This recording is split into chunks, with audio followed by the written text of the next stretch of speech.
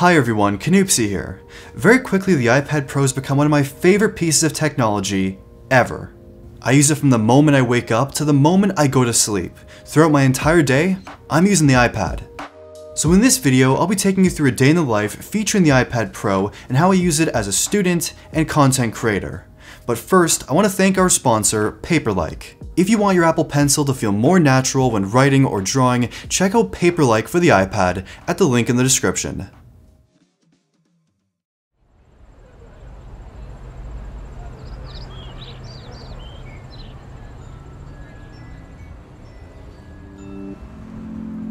I usually wake up at around 6 AM every day to the sound of my alarm. Once I'm up, I'll get my cold brew coffee out of the fridge, press down the French press, and pour. I'll also throw in some music or a YouTube video to keep me moving.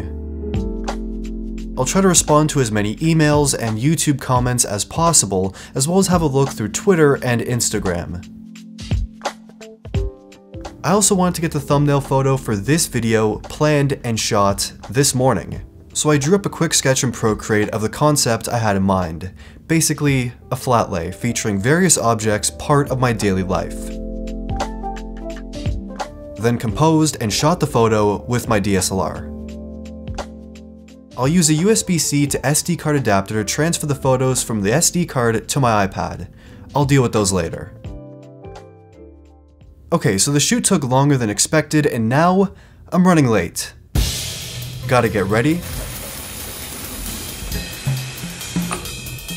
And most importantly, choose the fit for the day. That's the one. There are two ways for me to get to school: boosted board or public transit, the TTC. I chose that today.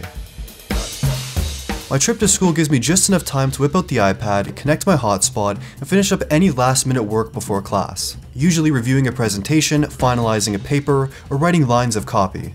And it's probably worth mentioning I'm an advertising and design student at an art school. No calculus here. Gotta also make sure all the doors are locked at home and the lights are off, so I'll check the Apple Home app. And all good. Before I get off, I update my Reminders app with any things I have to get done throughout the day. And the One List widget on my home screen reflects the Reminders app and makes it easy to check things off.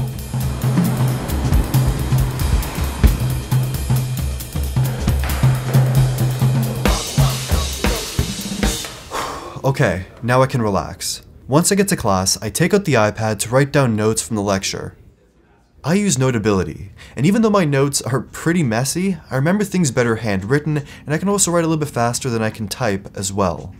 Notability also lets me record audio in the app as well, and that audio syncs up to when things are actually written. So it's very easy to reference parts of a lecture compared to when your notes were actually taken. And for certain things that are written on the board or shown on the projector, I can quickly take a picture with the rear camera and even zoom in because the iPad's camera quality is surprisingly great. Then I can drag and drop the photo into my Notes app and scribble down anything next to the photo or over top of the photo. It is great for making study guides. And most school days tend to go just like that. Some days classes last a few hours, while other days they last till the late hours of the night.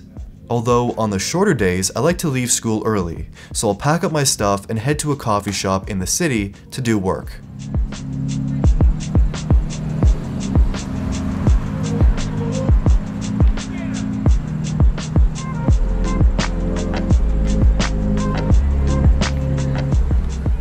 After I grab coffee, I bust out the iPad and get started on my long list of things that have to get done, both YouTube work and schoolwork. Depending on what has to get done, I usually take out a mouse as well. This one is from Logitech, it's called the Pebble I believe, and it's quiet and very precise. Because I finished shooting those photos for the thumbnail this morning, I'll finish the editing process on the iPad. The process starts out with Lightroom, where I'll import the photos, tweak saturation, contrast, brightness, color temperature, curves, and other smaller tweaks to really refine the image. Then, to actually finish the thumbnail edit, I'll import the photo into Affinity Photo for larger adjustments. I can add overlays, change background colors, cut out or mask certain objects, and make the final tweaks to the thumbnail to hit the exact vision I had in mind. Affinity Photo is quite powerful. Once I've finished up my YouTube work, I'll usually get some schoolwork done as well at the coffee shop. It tends to often be finishing up presentations or write-ups, or mostly during thesis, doing lots of ideating and drawing and drawing and drawing and drawing, just lots of rough sketches. These sketches are all done in Procreate, but for brainstorming, I use Notability once again. Procreate is more so for artwork, while Notability is better for getting down ideas and just planning. I'll usually hang out at a coffee shop for around 2 to 3 hours and get as much done as possible. I find that I can work better away from home or school and be inspired by the environment.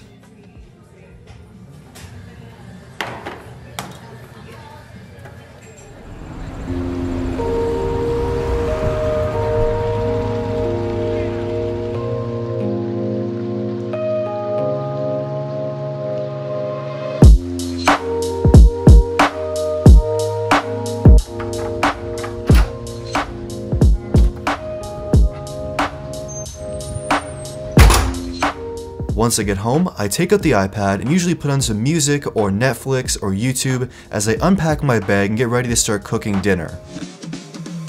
I throw a recipe onto the iPad in split screen for what I'm going to be cooking, and in this case, it's pizza night.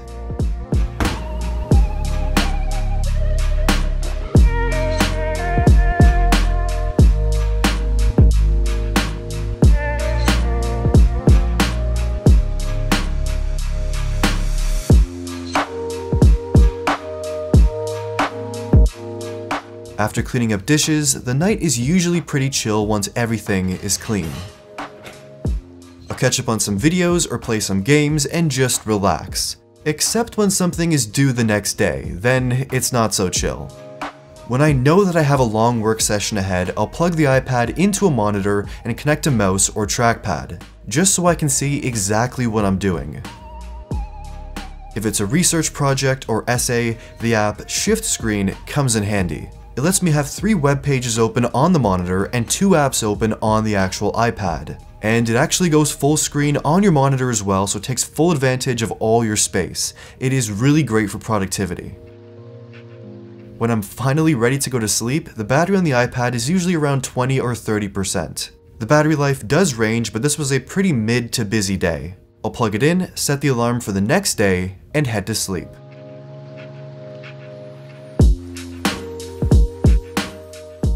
So from this video, you've hopefully seen how the iPad Pro has become such an essential tool, part of my daily life. A device that can do just so much, and in a form factor that is just so portable. It's an absolutely incredible piece of technology.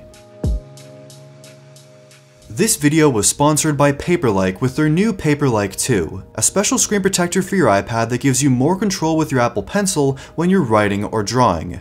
It adds a little bit of grip and texture to your display just like a real piece of paper and gives you a much more realistic and natural feel. It is very easy to install and also reduces the glare and fingerprints on your iPad's display. It's available for all iPad models with free shipping and 100% satisfaction guarantee. Hit the link in the description to check out Paperlike for yourself. So that's my day in the life and how I use the 2020 iPad Pro. And I want to hear your thoughts on the iPad Pro in the comments down below. Do you have an iPad? Do you plan to buy one? Do you really want one? What do you do on your iPad? Tell me in the comments, like the video if you liked it, and subscribe for more iPad Pro content. And thank you for watching.